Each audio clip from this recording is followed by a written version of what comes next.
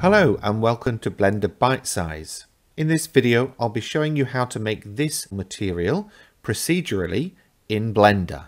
Feeling lazy? You can support this channel and skip the hard work by grabbing the blend file for this material from Gumroad for just £1. Feeling flush? Feel free to throw some of that coin my way using the coffee link in the description below the video. Okay, let's get some leather going on. The first thing that I'm going to do is just remind you that I've got my object loaded. I'm in the shading viewport. I've got viewport shading enabled, and I've already applied a basic principled shader. Within that shader, I'm going to change some settings. Specular, I'm going to increase to 0.6. Roughness, I'm going to decrease to 0.35. And I think that's about it. Okay, so let's start getting things going on. So we're going to need a color ramp, so press Shift A and search for a color ramp. Plop that down somewhere here. Pop it in here. Plug that color into the base color. And we're going to make a couple of changes here. We're going to change the color mode to HSL, and we're going to change this to counterclockwise. For the first color, we're going to change that to 0.064 hue, 0.977 saturation, and 0.078 value. So that's kind of a browny color at the moment, and it's looking pink here because it's blending from brown to pink.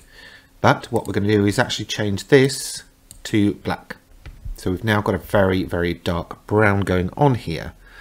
I'm going to change the position of this to about 0.95. I say about, I will change it to 0.95. And then to mess this up, we're going to get us a Voronoi texture. Voronoi, whatever you want to call it. Plug the distance from that into the factor of the color ramp, and you can see that's sort of separating out the colors now.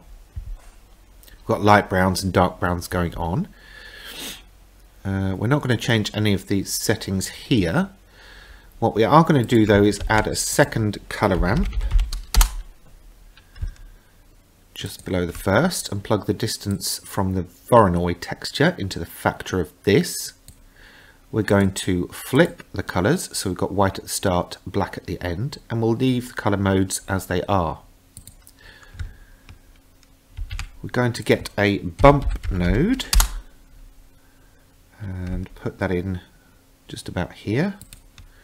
We're going to plug the normal from that into the normal of the principled shader. Going to change the strength to 0.2 and the distance to 0.4. Now we need a noise texture. Plot that just below the color ramp. And we're going to mix the color ramp and the noise texture. So we're going to get a mix RGB.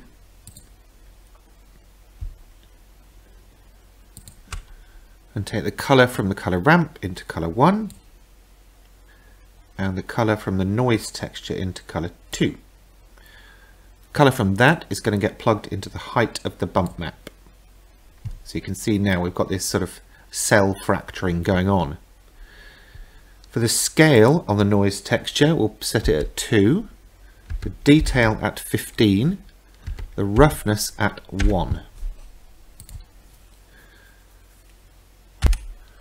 Okay, so we've got a good old amount of texture, but this cell fracturing is way too big, so we're going to need to do something about that.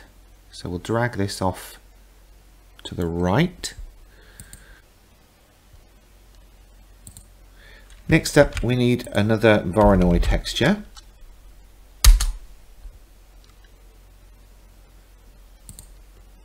We need a noise texture.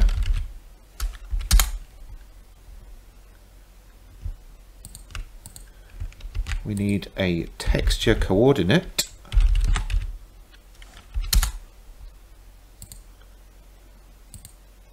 And we need a mix RGB shader. and we need a math node. So I chuck these all on at once, and now I'll connect them up and make the settings. So we're going to connect the position from the Voronoi texture to the other Voronoi texture via the vector. I'm going to connect the value from the math node into the scale. I'm going to change the setting here to smooth F1. Change the math node to power and set that at 16 for the base and 1.65 for the exponent. We're then going to take the object from the texture coordinate, put it in the vector of the noise texture, and into color 2 of the mix node, and the color from the noise texture is going to go in color 1. Okay, so that's going there. The color from this mix shader is going to go into the vector of this Voronoi texture, and you can see how it's making a difference each time I plug something in.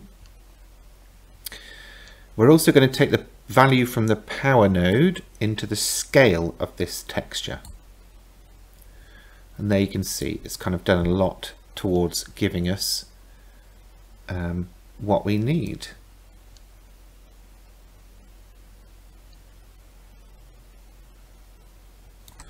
I'm actually going to change this Voronoi texture back to F1, and it was this one that I wanted as smooth F1, and you can see the difference that that's made.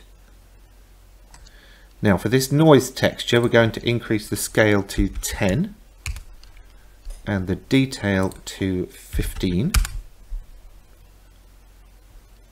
and for the mix shader, increase that to 0.9.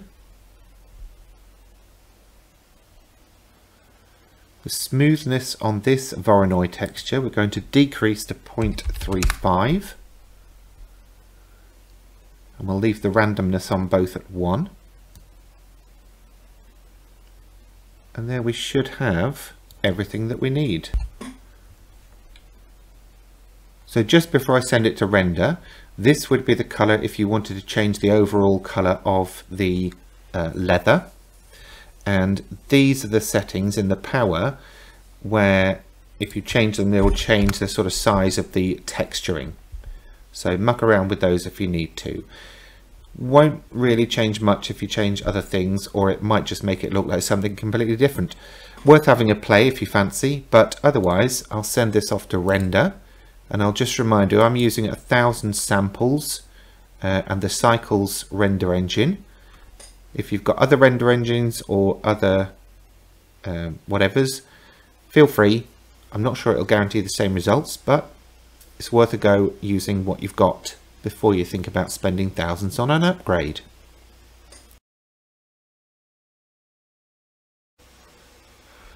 Okay, and there we have our natural leather texture. As I said, you can change the overall color, but that's a very good representation of natural leather to me. I hope you've enjoyed this video. Please remember to give it a thumbs up and subscribe for more of these Blender tutorials. In the meantime, thanks for watching.